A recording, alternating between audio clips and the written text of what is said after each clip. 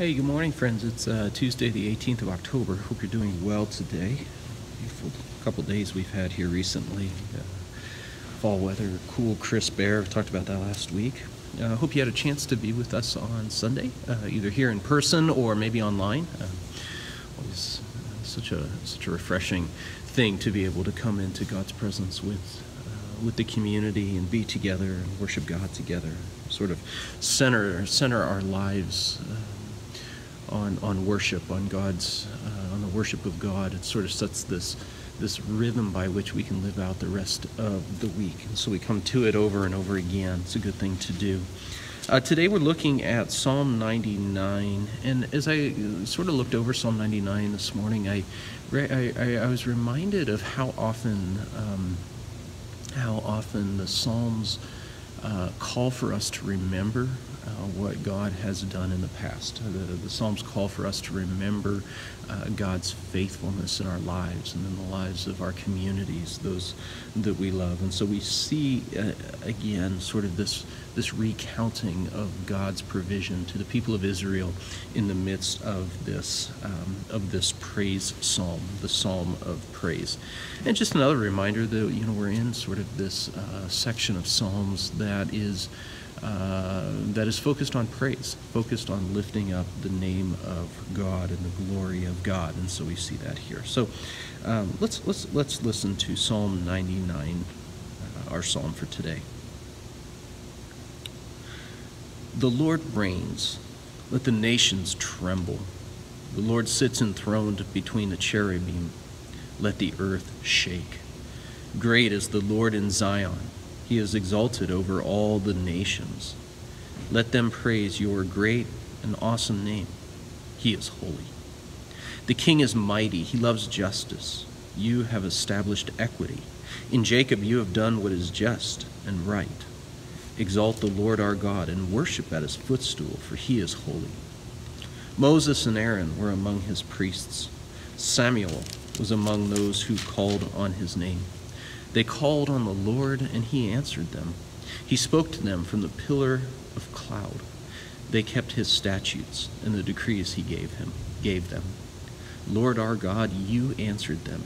You were to Israel a forgiving God, though you punished their misdeeds. Exalt the Lord our God and worship at his holy mountain, for the Lord our God is holy. The Lord our God is holy. You see this, again, this recollection, this recounting to God what God had done in the past. It's kind of a funny thing. It's like we're reminding God of the things God has done, right? As if God needs reminding. Obviously, that's not true in a literal sense, but by going through this exercise of reminding God who God's been, we tell ourselves too, we remind ourselves of that reality. And we draw ourselves deeply into the provision of God and the goodness of God, thanksgiving and with thanksgiving and with gratefulness. So a beautiful psalm for us today. I want to invite you to join in today's prayers of intercession and thanksgiving. Again, we're praying through the daily office prayers and joining with people all over the world throughout history as we pray these prayers together. So I invite you to join me. Let's pray to God.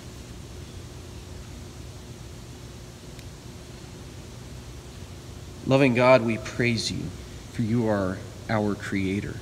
Your handiwork is shaping and sustaining your wondrous creation. We give you glory. Today, Lord, we thank you specifically for the miracle of life and the wonder of living. God, we thank you for the particular blessings that you have given to us today. Lord, we thank you for the resources of the world, of the earth.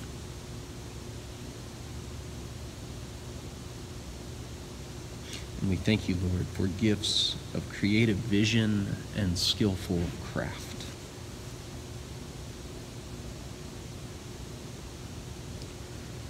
We thank you, God, for the treasure stored in every human life. I invite you to lift up your own prayers of thanksgiving this morning.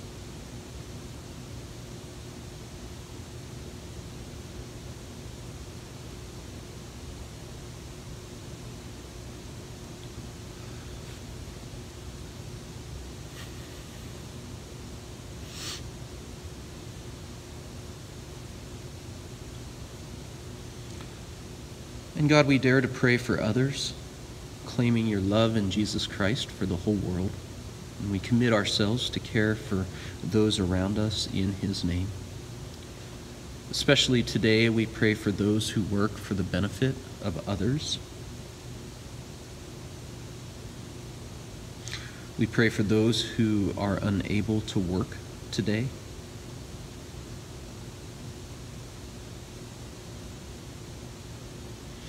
We pray for those who teach and for those who learn.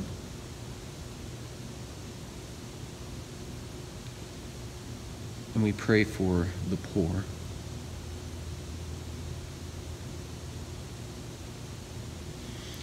Lord, we pray for your church in Europe.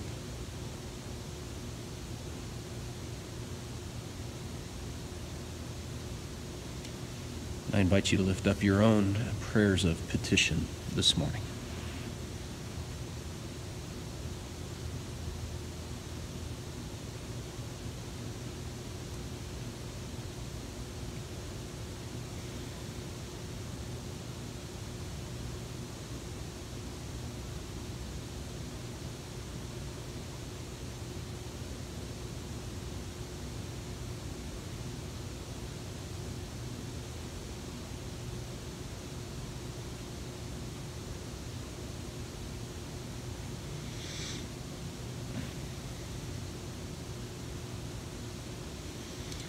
As you cause the sun to rise, O God, bring the light of Christ to dawn in our souls and dispel all darkness. Give us grace to reflect Christ's glory, and let his love show in our deeds. Let his peace shine in our words, and let his healing be in our touch, that all may give him praise now and forever. Amen.